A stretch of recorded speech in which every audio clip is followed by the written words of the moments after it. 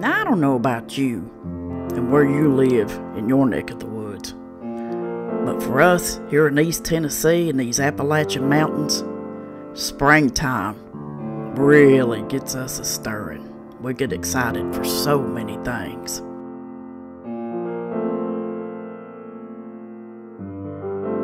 Everything starts blooming and it is so beautiful. And it's just a reminder to us people up here in these Appalachian Mountains that maybe things ain't so bad after all. We could live in the city. And then the wet season starts, and that's when we get an itch for the ever-elusive Morel mushroom, or as we like to call them, a dryland fish. And we get to stirring, and we head on out into these beautiful woods that I call my home, Appalachia.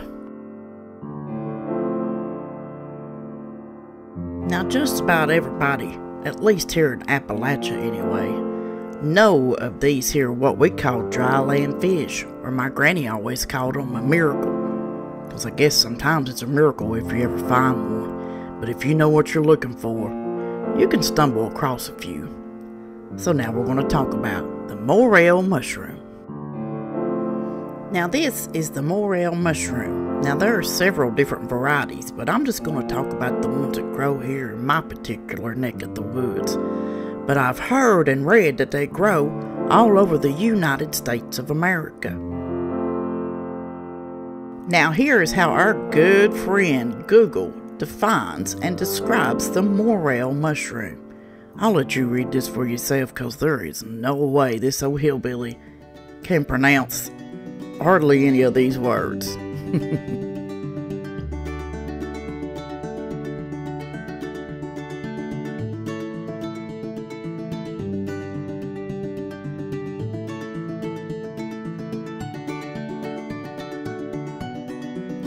Now I've got some footage of me actually finding some of these just yesterday. But before I show you that, I feel like I need to give you some of my tried and true tested ways and secrets. Yeah, I'm going to share them with you of finding this delicious mushroom. The first thing I want to tell you is, because I feel like it's the most important thing, is you always want to be on the lookout for what they call a false morel. That's the one on the right. See that little bitty on the left? That's the real deal. And a good way to tell that you've got your hands on one of these is if you cut it open and it's not hollow, it's not a morel. And you do not want to eat one of these. It'll make you sick as a dog if it don't kill you. You're welcome. Now I have heard of people eating these, but I don't know about you. But I ain't taking no chances on it. Now, I did find this little thing right here online. Now, you feel free to print this off, honey, if you need to, and take it in the woods with you. And if people see you and they start laughing at you, you tell them to talk to me about it. Now, I've got 2 grown children, and I taught them how I was taught on how to tell the difference. I'd take them in the woods, and I'd find one, the real deal, and I'd hand it to them. And I say, now when you find one that matches this right here, then you got the real deal. And that's how they learned. And they're still alive to this day. So if you got your kids, your grandkids with you, go out and you find the real deal, make sure you got the real thing. And you do just that. You hand it to them and let them carry it around. It ain't going to hurt it none. And they'll learn too. And that's what we need to do. That's what we need to focus on more these days, in my opinion. That's just me. And I'm just an old hillbilly. What do I know? Now that that rant is over with, we're going to start with some signs. And when, possibly where. I'm not telling you my secret spots. You can forget that.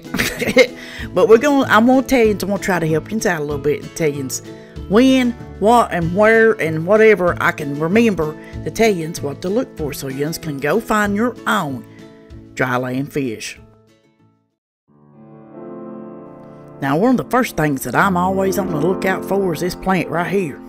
Now, here in East Tennessee, we call this mayapple. I don't know what you call it, or even if you got it in your neck of the woods, But if this plant right here, you see it up right here about this size, you can almost bet your morel mushrooms is up as well.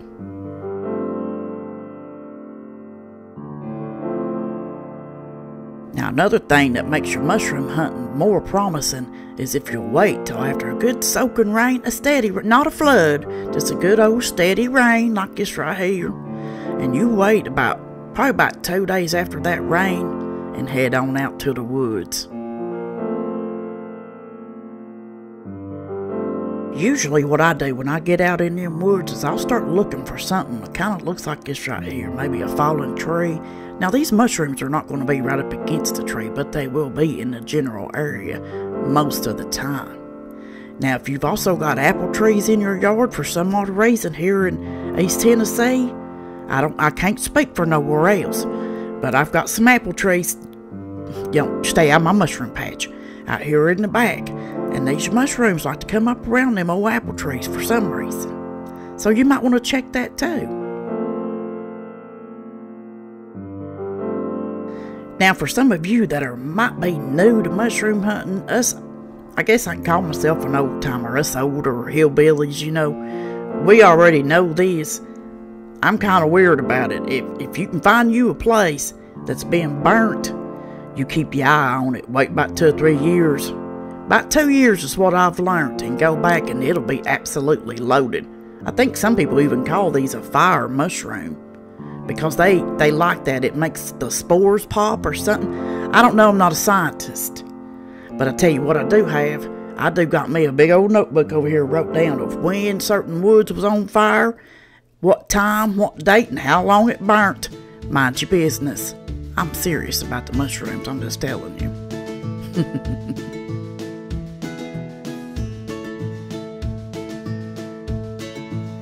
So now with all that out of the way, that's about all I can think of right now. I'm going to show you the footage of me and my little dog Oscar out mushroom hunting. And we did find just enough for a little old mess of them.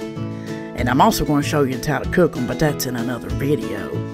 Now what I did here is I actually did go back to one of them places that burnt about 2 years ago. See, I remembered I had it wrote down. Made it a point to go there, sure enough, there they was. Here's that footage. For those of you who's wondering about the color of this one, it's fine. It's what we call a black morel. Now I'm trying to show you here. You want to break them off. You don't want to pull them up by the roots. You want to break them off. You want to leave that root in the ground, honey, so you can go back next year and get you some more of these delicious little boogers right here.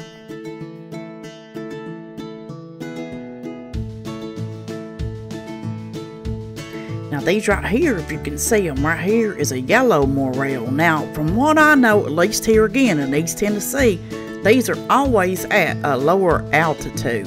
The black one I found there earlier in that footage was probably at about 2,000 feet above sea level.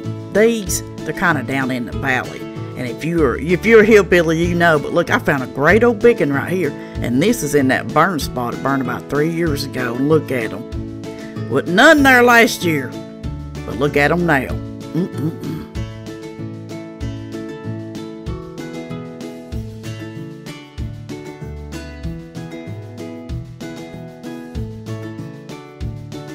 Now while I was out traipsing around in the woods, I come across this little plant right here. See them fuzzy leaves? I've always known it by mullein. And people made tea out of it. Here I've drunk my fair share of it and had it all rubbed all over me too, because if you got a cut or a bug bite or stung by a bee, right here was what was getting rubbed all over you as a child growing up here in East Tennessee, these Appalachian Mountains. Well, that's it, fellers, for this here edition of, I don't know, being a hillbilly and the morel mushroom. I hope I've helped you out. I hope you go out in the woods. Go out in the woods, log off the internet, let your feet touch the grass. Just breathe a little bit. It's all gonna be okay. Double guns, bitch.